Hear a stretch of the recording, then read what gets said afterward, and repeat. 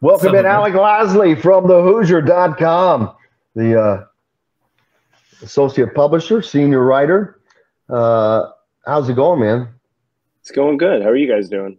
Good, good. Basketball around the corner. I know a lot of people are ready to get that underway. Still questions about recruiting.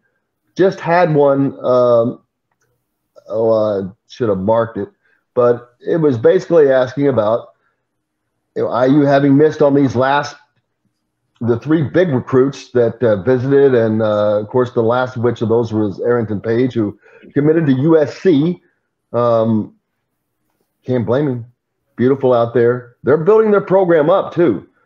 They know that they're coming into the Big Ten, and they're not going to come in empty-handed. USC and UCLA. They're going to come swinging, I think. But getting back to the recruiting aspect on Indiana, my point, Alec, is that until they win, it doesn't matter. They're going to hit some, miss some, but they still haven't won. And this season is the season where that changes, or that can change. If they're competing or compete for the Big Ten championship and they make noise in the NCAA tournament, then these kids will see, okay, this is not only is Indiana, this is all this stuff I've heard of, but now I can see them winning. And I think that has to happen before they're going to start landing multiple big-time recruits. Yeah, it's tough because that's the one which came first. The chicken or the egg. Do they get the players first, or do they start winning first? Because obviously, at some point, you do need to win. But in another sense, you still need to be able to get the players to put out the successful seasons and get the win. So it's something where Indiana's going to probably thrive off of the transfer portal this year and still probably next until you get to that maybe deep into the 2024 and then 2025 class, just because this staff really hasn't had a lot of time to kind of build those early relationships with the class of 2023. Obviously, you're seeing that already with 2024 guys, and then Trent Sicily especially, and Jalen Harrelson in the 25 class. But other than that, I mean, they were behind the eight ball, and I think you have to take a step back and look at the success that they did have already, though, in the class of 2023, right? I mean, I think a lot of people forget about Gabe Cupps and Ja'Kai Newton, who are both four-star guards, both extremely talented players at the high school level. They just don't play on a huge national circuit. And that's starting to change a little bit with Centerville and Gabe Cupps. They're starting to play a little bit more on the kind of national limelight with some big time games last season and then this season as well upcoming. But when you look at their class, right? I mean, they jumped off to such a strong start with two early commitments basically before the season even really got started. And then they took a huge, obviously, step back with not being able to secure anything in the summer. And so a lot of people have recency bias with not being able to land any of those guys. At the end of the day, yes, they definitely needed. I think the one out of those three or four were Arrington Page. You definitely needed at least one of those. Obviously, we're not able to get that. So, you go into this season looking at now just the transfer portal, and that puts a lot of pressure on the staff. That puts a lot of pressure on them trying to kind of make roster movements at the end of the season. We know that's going to happen regardless, but you go into that knowing that you need to land someone rather than some other programs just looking in the transfer portal and kind of saying, hey, if we see someone that we'll like, we'll take them. Indiana needs to land at least two guys from the transfer portal, and so that puts a lot of pressure on the staff to be able to actually secure something in the springtime. With a lot of decisions, it'll probably still be kind of up in the air.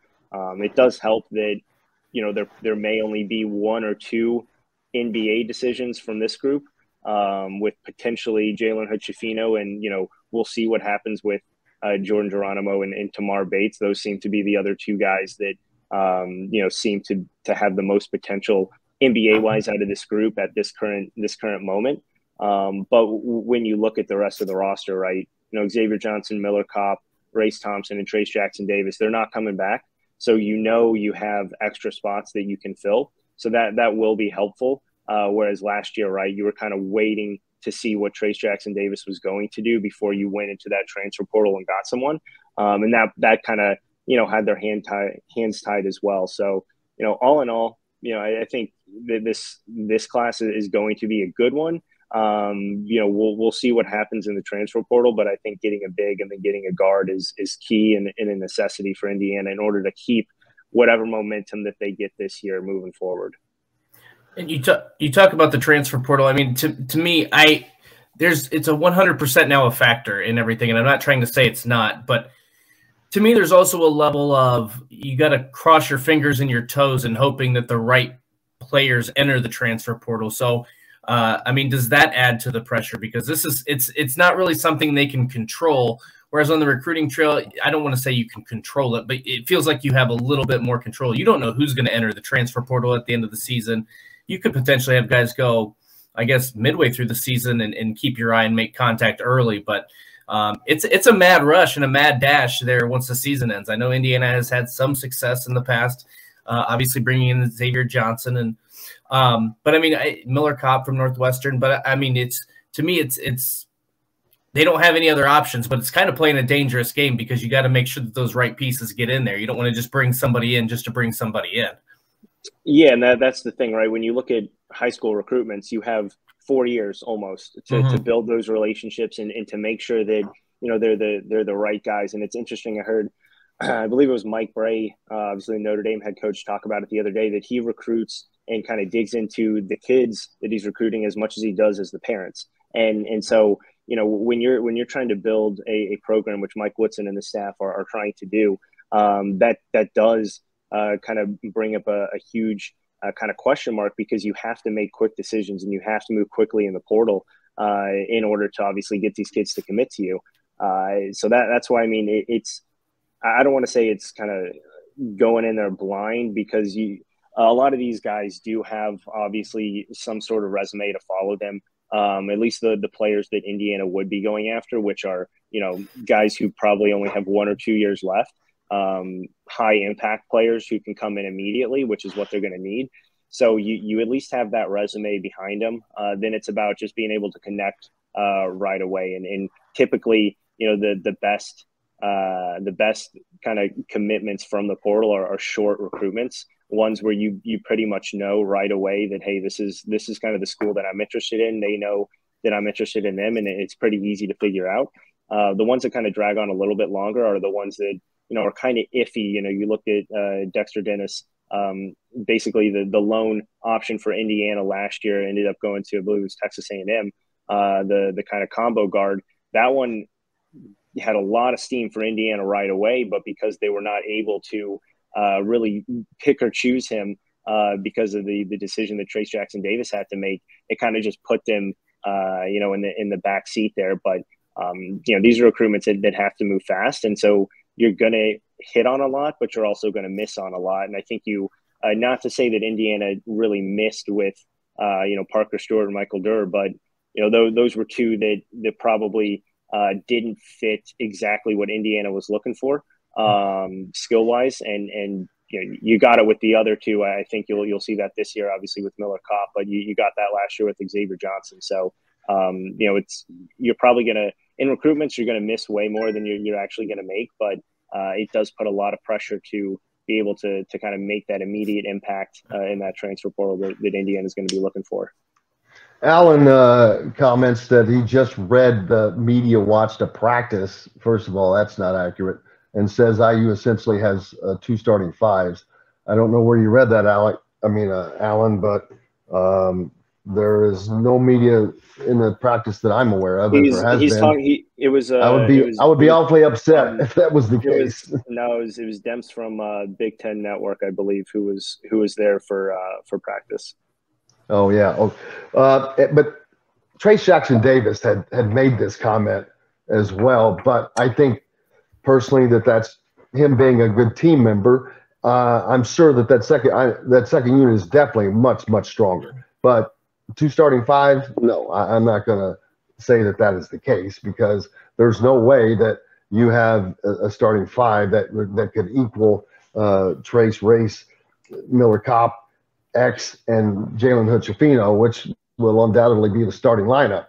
But that is important that the second unit is much stronger now. But that's the case only if Tamar Bates has made a big jump. Or basically all these guys have to make a big jump. But that's the secret to this team being successful or not. Although I think they're already going to be better just because of Jalen Hood-Schifino being in there and playing with Xavier. I think they're going to be like 2 point guards. Yeah, no, absolutely. I mean, I think realistically, does Indiana have as good of a bench as there is and as deep as a skilled bench as there is across the country? Probably.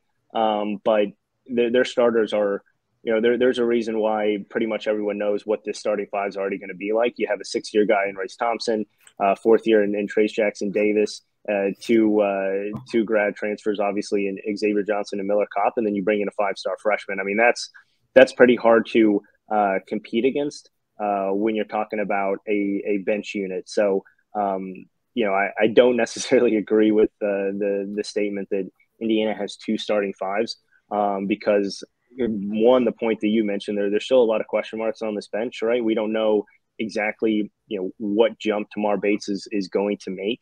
We don't know what jump Jordan Geronimo is going to make.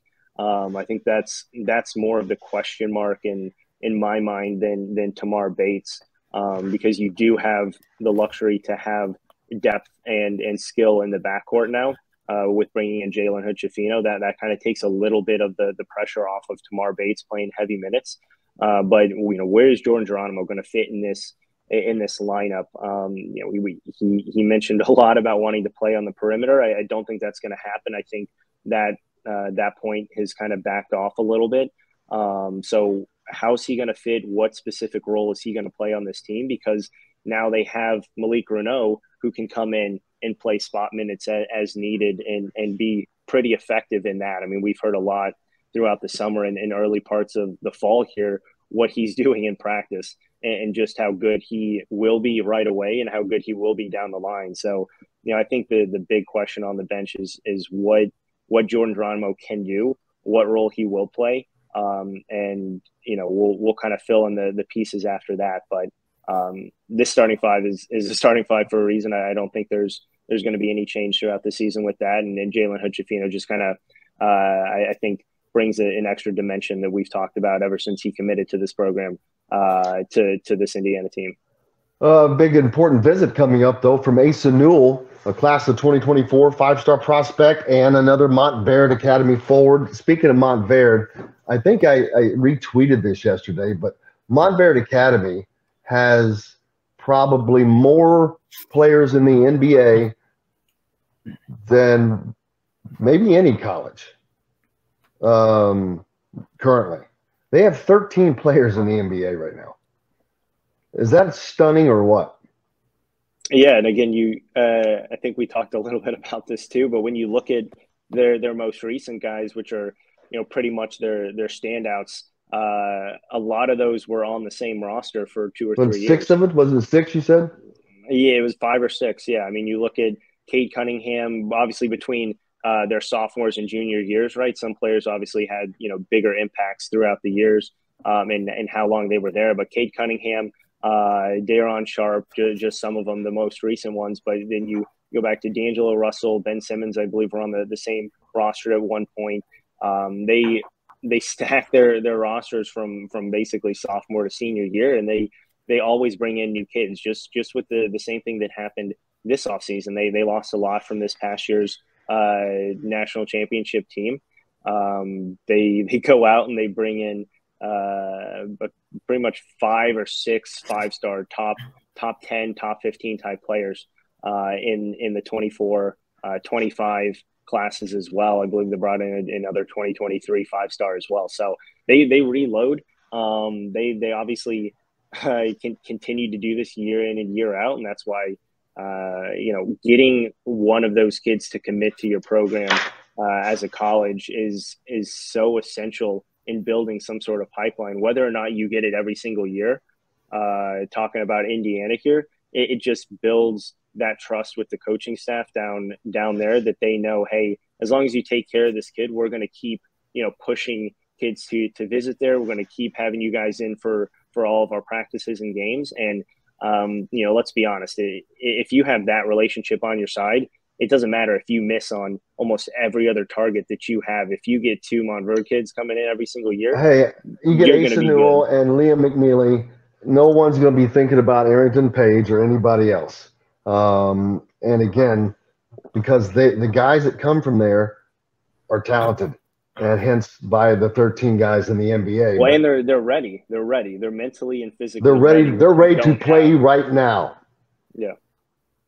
And that's the thing about Jalen Hood-Schifino. He is that's a big reason why this team is going to be a lot better, is because he is just mentally forward, ahead of a lot of players. He just has to learn the IU system, learn Mike Woodson's system, learn the defense and all that, which I think that is something he'll pick up easily. But Asa Newell coming in, how important is that visit? Yeah, extremely. He's already been on campus for an unofficial visit earlier this summer, kind of late spring, where he received the official offer from Indiana. But Indiana's been up there for a while in terms of kind of programs at the kind of main part and main group of his recruitment. Still kind of getting going.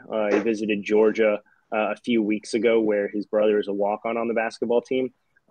So Georgia's definitely. You have to worry about Georgia. Well, I think Georgia's definitely one to watch here. Obviously, with Mike White kind of starting to build something there, we'll see what happens. But again, when with talking to Asa and his dad, they've been very open about, we want to see what happens with Jalen and Malik. Obviously, they didn't play together last year, with this as being Asa's first year down at Montverde. But when you look at that duo and how important this year is for Indiana in developing them, right? If you potentially have a one and done Jalen Hood-Schifino and you have a Malik Renaud who comes in and, even if he plays 15, 16 minutes a game, right, off the bench, and is in store to start as a sophomore, coming off of a potential, Big Ten, leader, that's significant, right? And you look at what they're losing in the next couple of years, Indiana, that is, and that just makes this move and this transition that much more easy for someone like Asa Newell. But it's a key visit. I think the noise around Derek Queen is kind of settled down. He's visiting Maryland this weekend. Indiana's still going to be involved until the end there, but Maryland is going to be a team to be reckoned with probably by next year. Yeah, and the thing is, with the job that Kevin Willard's done there, obviously they seem to have gone head-to-head with Indiana in almost every single recruitment that Indiana's been involved in at the moment. But that the Asa Newell one is significant. One, Maryland's not really going to be involved in that one, but you do need that type of skill set, and he brings that type of skill set that Mike Woodson's going for. And now to have an extra year of seeing what he's going to do with Race Thompson and Trace Jackson Davis, even Malik Renaud, I think is going to be significant for him. But being able to see a little bit more of this Mike Woodson system and scheme is going to be important as well.